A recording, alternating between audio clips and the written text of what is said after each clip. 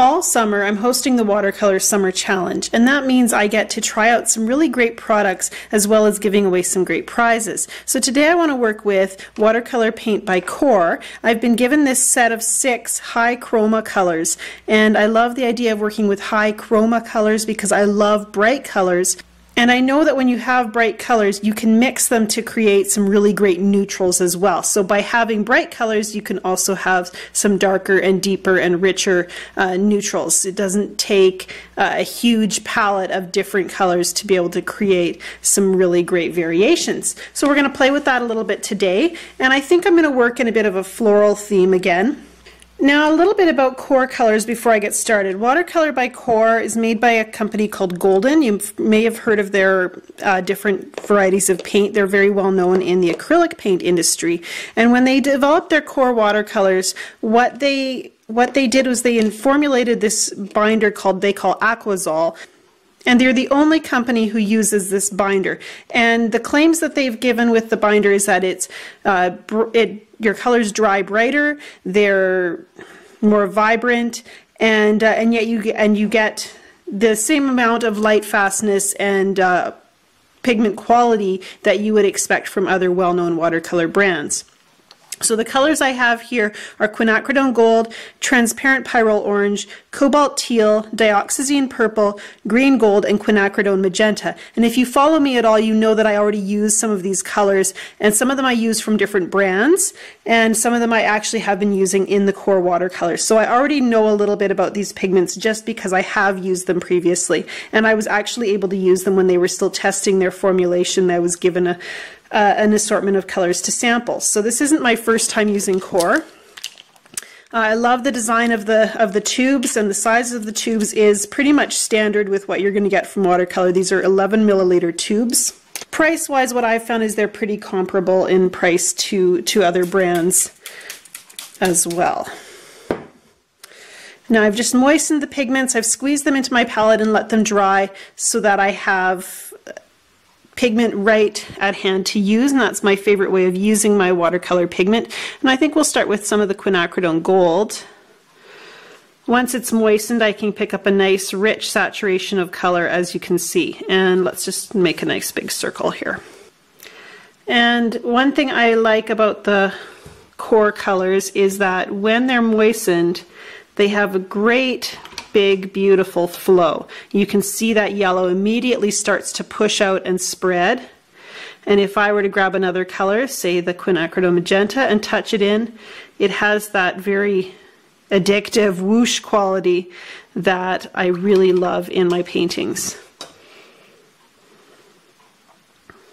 Adding some water and letting it continue to flow. And this is rough paper, Hanamulla Leonardo rough, and so that roughness should give us some texture as well. And add some more water and let things really move. Whenever you are looking to have your pigment fade away into a paler version, you put it down dark like this, and then you bleed it out because you want that soft transition. Always plan to add more water, more ability for it to flow than you think you're going to need. Right here where the water meets the dry paper, you'll see the pigment, there's still a faint wash of pigment there, and it creates an edge, and so you'll have a crisp edge there unless you bleed it away even further, and you might end up going right off the edge of the page. If you want to absolutely smooth transition, you need to give that pigment lots of room to flow outward from your painting. And so I'll often start with dry paper, and it will end up getting very wet before I get close to finishing, just because I want to give everything a good boundary, a good amount of room to move and flow and bleed. And this is the cobalt teal, and it's an absolutely gorgeous color. With the cobalt teal, as soon as it touches that yellow, we're going to start to see green. But if I keep my touch light, which is what I'm doing right now, the colors won't mix perfectly, and so you'll get this kind of interplay between the yellow and teal, which is really quite beautiful.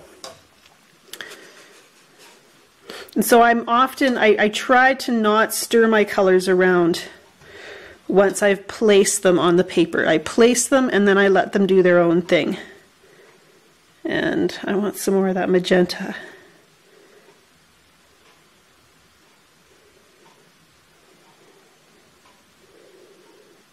Now I said we'd be thinking of florals, and really as far as I've gotten with that is this center, which is kind of, could be the middle of a flower. I'm just not just sure if it's a pink or a blue flower at this point. And first layers are for being soft and fluid and letting things kind of happen naturally, and then from there we can start to think about controlling what's happening on the paper. And I like this beautiful little veins of color that are moving out as the pigment flows. And this could be, I'm going to let that be, adding a little bit of green gold into the center as well. And just a splash. Let's paint a leaf over on this side. Green gold is a very pale color. If you're using it as a green, you can see it's going to be much more on the yellow side. So this is where it might come in handy to mix some color. And really my only blue here is the cobalt teal, so I'm not going to be able to get super dark with that. And it might be worthwhile if you're purchasing the high chroma set from QoR to add in a deeper blue, a more of a true blue, so that you can have a little more versatility with your color mixing. If I were to add, violet's got blue in it, so if I were to add a bit of violet to that, I'm going to get this very lovely kind of olive green, which is going to be a great color for painting a kind of a neutral green. Green with a bit of shadow in it.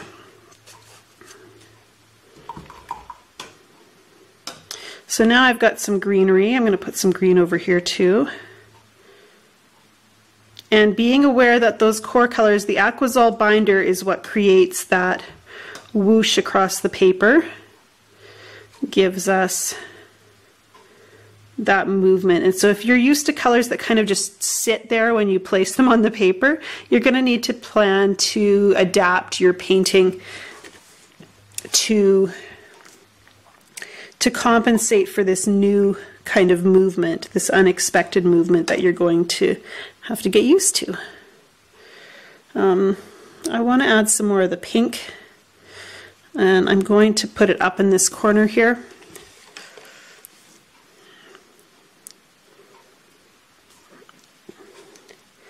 Colors that have this high dispersion where they flow and move across the paper, they're really colors that you don't have to always mix a lot on your palette, which I think is really fun to realize, that you can just place it on the paper and let it flow into the other colors that are on the page. That's really pretty. And let it kind of do its own thing. And that gives you so much beauty and some of that watercolor magic that I think most of us are showing up to our painting sessions hoping for, getting that magic to happen. And I think if I put a little bit of pure cobalt teal right in here, that's going to give me some interesting stuff to work with once I start to think about my second layer. So the only color I haven't used at this point is Pyrrole Orange. I have mix the dioxazine purple with my green in order to get the green that a bit of a murkier green, which I really like, and it's a little bit neutralized compared to the brighter yellows and pinks on the paper. And it's a good idea, I think, to use kind of neutral versions of color, not just always go straight from the palette with these very high chroma colors, but to mix them to get those gorgeous neutrals. And so by mixing, I can mix my cobalt teal, let's just do an example here. If I mix that with the transparent Pyrrole Orange, that's going to give me a murky color. Actually, that's a really interesting green I'm getting over here. Let's mix it in a bit higher intensity here. And that gives me kind of, it's kind of a gray blue green, which might have some have a lovely place in my painting. Because the cobalt teal is already in my painting, adding a mixture that has the orange in it, it's not like I'm adding this completely foreign color because it's got pieces of the teal, and so I end up with a color that kind of fits in my painting because of the cobalt teal in it. So it's a good way to introduce a new color to your painting by mixing it with a color that's already there. And I think the last thing I want to do, I'm starting to get a lot of paint on this paper and I want to give it a chance to dry and be a little bit open-ended. I'm just going to spatter a little bit more pink on the page, or magenta. The last thing I'm going to do is just add a little bit of texture into my painting with some cling wrap. And I want to do this in the foliage areas, so I'm going to just use a little cling wrap, push it to get some shapes that I think are nice. And I think I need another piece for this corner. And then I leave the cling wrap on while it dries. And the neat thing about the cling wrap is, unlike salt, which is another way of adding texture, you can kind of see what is going to happen, because as soon as you put it down, the color gets pulled into the bits of cling wrap that are sticking to your paper. So I can already see the little lines that are happening there, and that's going to give me an indication of what the cling wrap's going to do in my painting. And I can change it now while everything's moist just by adjusting the wrinkles in my cling wrap. So I'm going to let that dry, and then we'll come back and pull the cling wrap off and add some details. And I think this will be kind of a fun little abstract floral exercise.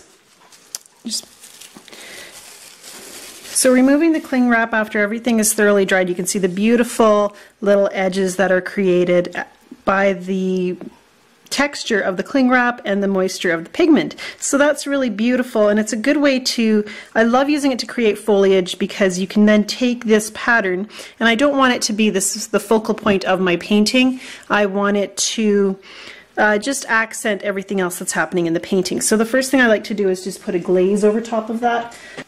So I'm going to grab some of the cobalt teal and a little bit of the purple to gray down my teal, and you can see how it immediately gets toned down over here.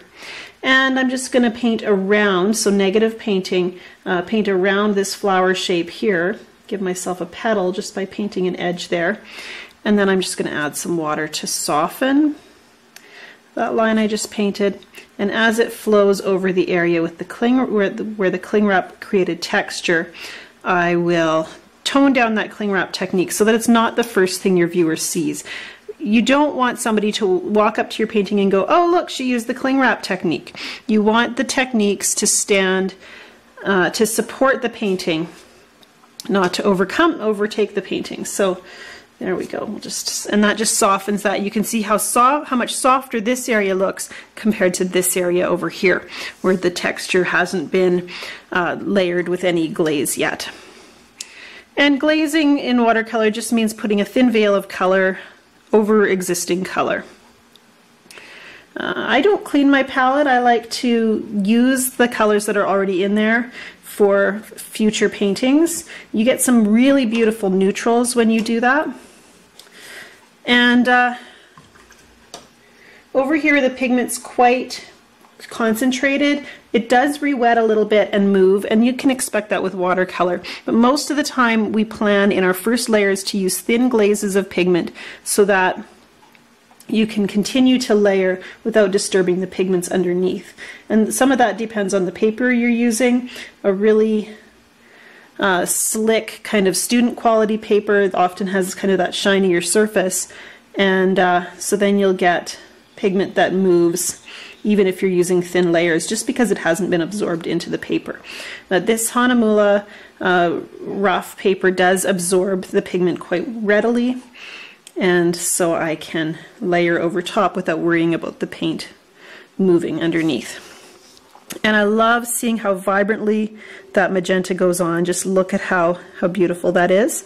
And I love that with QoR colors, I can have confidence that that vibrancy will remain after the pigment starts to dry and has dried on my paper.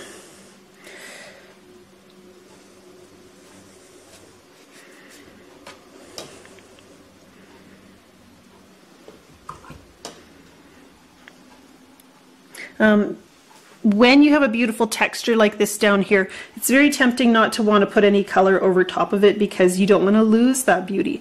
But at the same time, being that watercolor is transparent, we can layer color and have confidence that what's underneath will show through.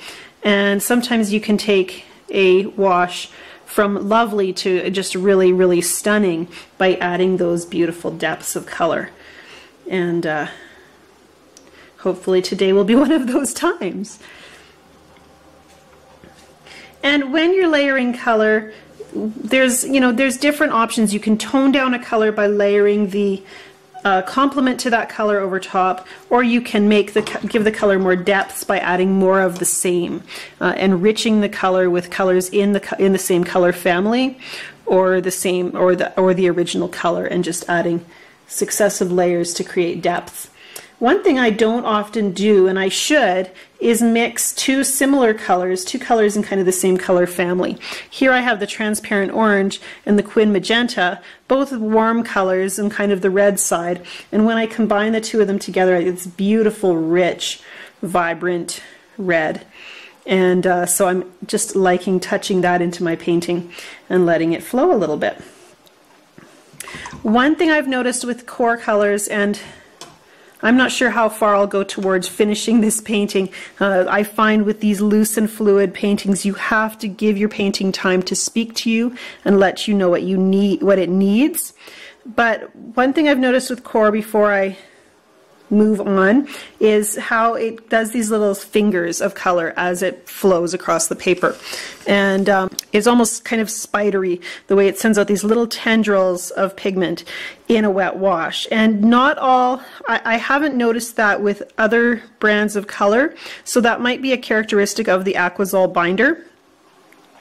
It's just something that I'm aware of and can add some beautiful effects. Or if I don't love those fingers in a particular place, I can just kind of soften them away with my brush so that I have a little bit more smoothness in how the color flows. I haven't done a lot in this area, and that's because I'm not real certain what I want to do. Maybe I'll create some leaves off in the background. And that's just softening a little bit here. This kind of has a little bit of a starburst effect, which with the cobalt teal, so I might want to enhance that with a little negative painting around maybe a white flower behind the pink flower.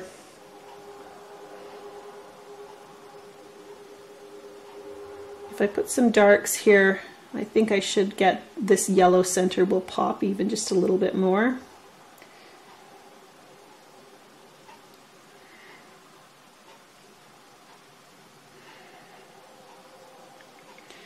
And I want to splash a little color down with a flick of my brush. I can echo whatever color is happening here and move it down through the paper. I kind of like that little trail of violet that's happening there.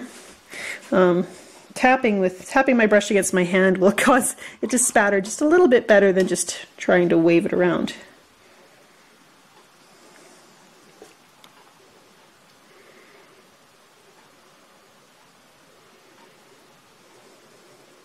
Using this wet on dry technique, starting with dry paper and adding color and building up shapes of color, means that I have more control over positioning shapes in my painting. It's really beautiful to be able to create those shapes without seeing them just fade away into a wet wash, and to have some edges and then some softness where the painting looks wet and wet, but you have just a little bit more control. This is really helpful to creating a scene with some structure and giving me the control that I crave in watercolor. And anybody who's dropped color into a wet and wet wash and seen it all fade away into kind of this one bland, very smooth effect knows exactly what I mean. Let's have some control and yet some beautiful wet and wet.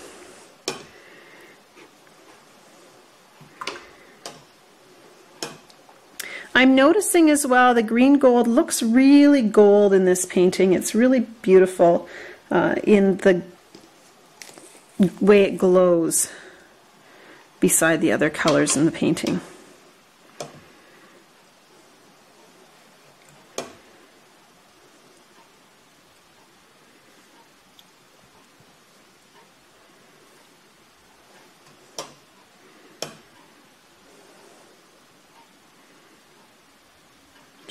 One reason the cobalt teal stands out like this is that it is a little bit opaque, so you can place it over darker colors and it will kind of pop just a little bit more. And I'm going to add some water and just wash some pigment down the page, thinning that glaze and yet giving it some organic mixture there.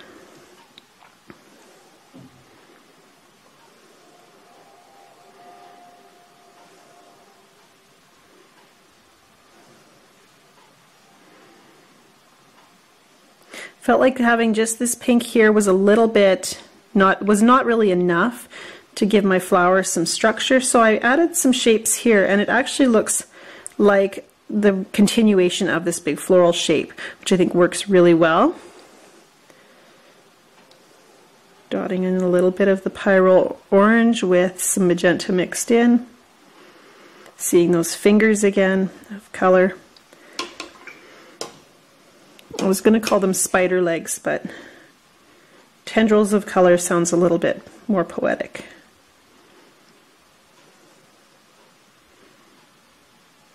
Not everyone admires spiders the way I do.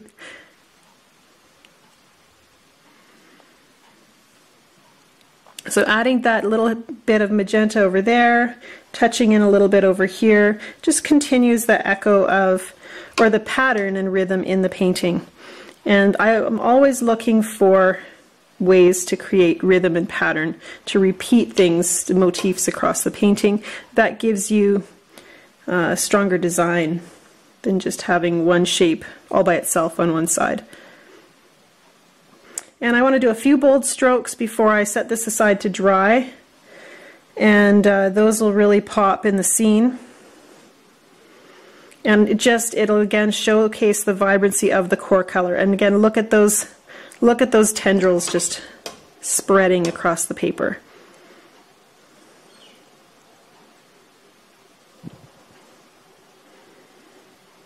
These are high intensity colors, and so you get a lot of vibrancy when you let them play, and yet you can tone them down, mix them with their complements to create a more subdued neutral.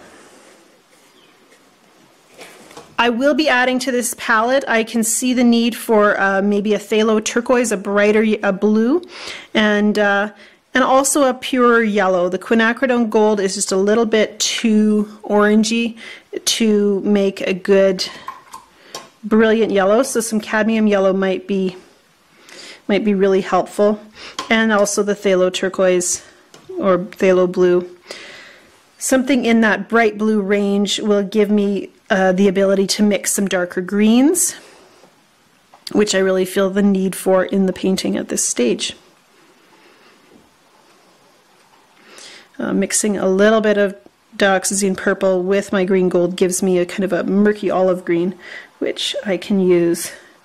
And it'll be, being that it's kind of a neutral, it will be kind of subdued in the painting.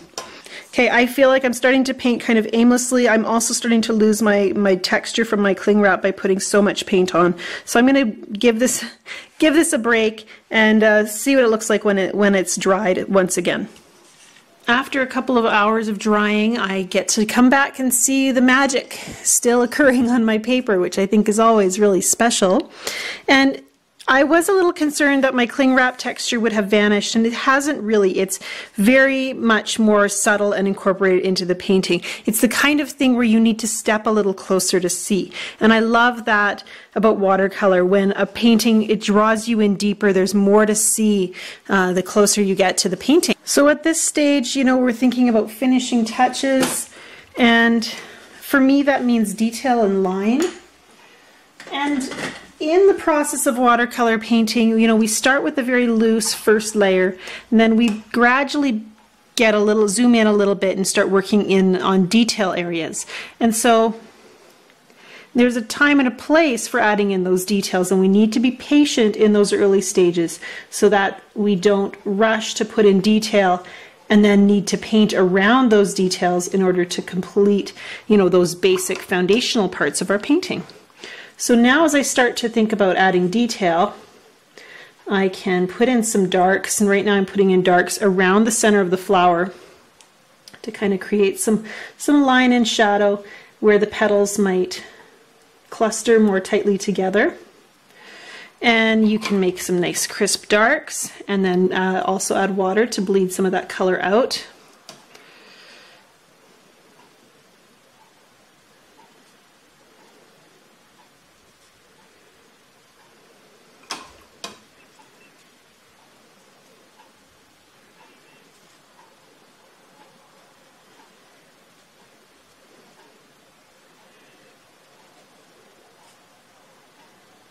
And I never feel like I need to add all the details to every part of the painting.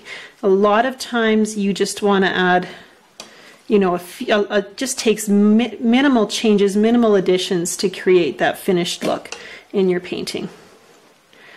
To give just enough information to keep the viewer moving closer and wanting to see more. And there's that opacity from the cobalt teal again, standing out against these darker colors. Really nice and vivid.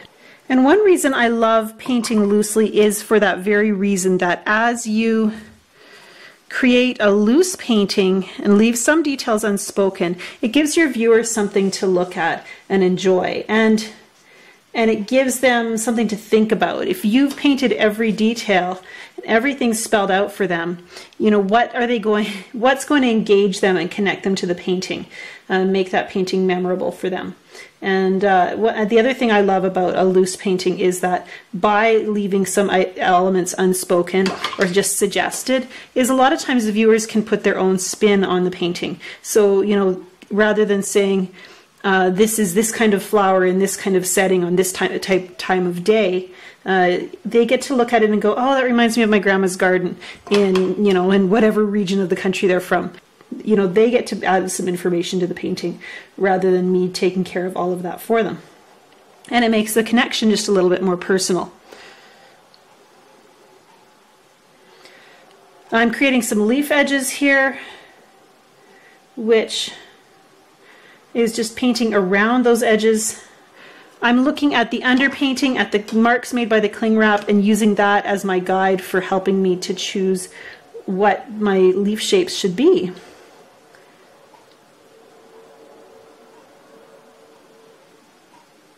Adding in some cool darks with my violet mixed with my cobalt teal. And that's really beautiful.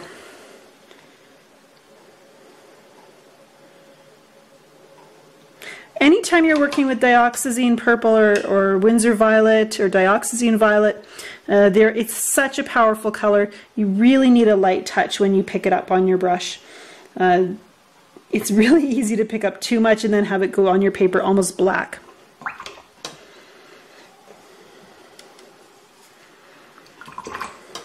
So I've added detail in this area, I've added detail in this area. I want my viewer to move through the painting, so I'm going to add some detail in this area so we can kind of follow this detail up toward the center of the flower and then out the painting that way.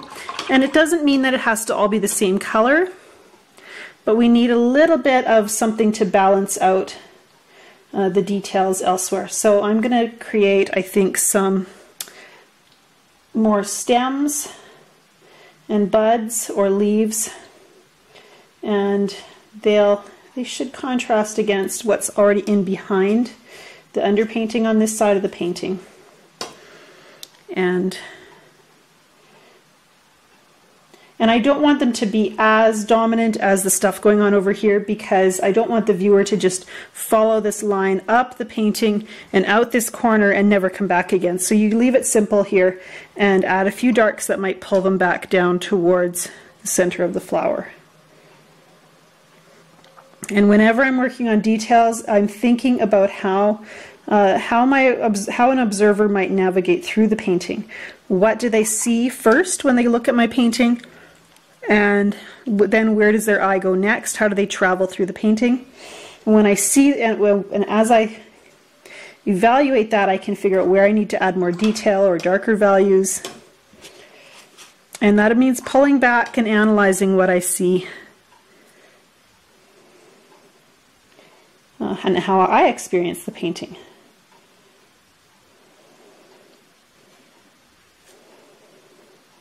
And it can be a very time-consuming process. I don't do it all in one painting session.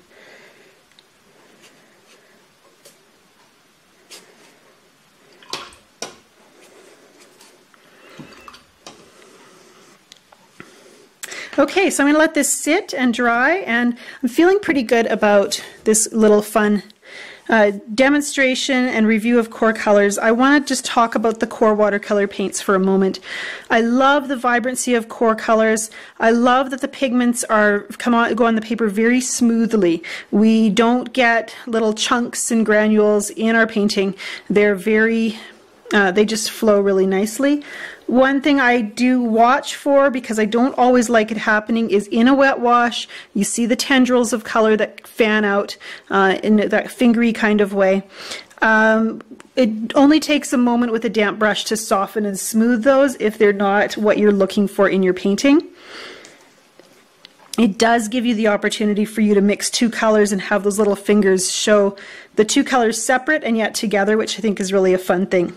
QoR makes many colors. You can buy them in sets where the color selection has been pre-selected for you, like this high intensity, high chroma set, and or you can buy them individually and add them to your existing palette. And I definitely think they're worth a try. I've been using QoR colors actually for several years now, since they were first formulated, and I enjoy having these high chroma colors in my palette and mixing them with some of my more subdued colors. And of course, whenever you're using paint, you can mix and match brands. You don't have to feel just loyal to one brand. You know, try a new color in a new brand and see how you like it. QoR is one of the prize sponsors for my Watercolor Summer Challenge. If you're not signed up for the Watercolor Summer Challenge yet, what's stopping you? There's $800 worth of prizes in the grand prize giveaway, and there's additional weekly prizes for those who participate in the weekly challenges. Check it all out at watercolorsummerchallenge.com, and thank you to QoR for giving me these paints to review and choosing to be a prize sponsor for the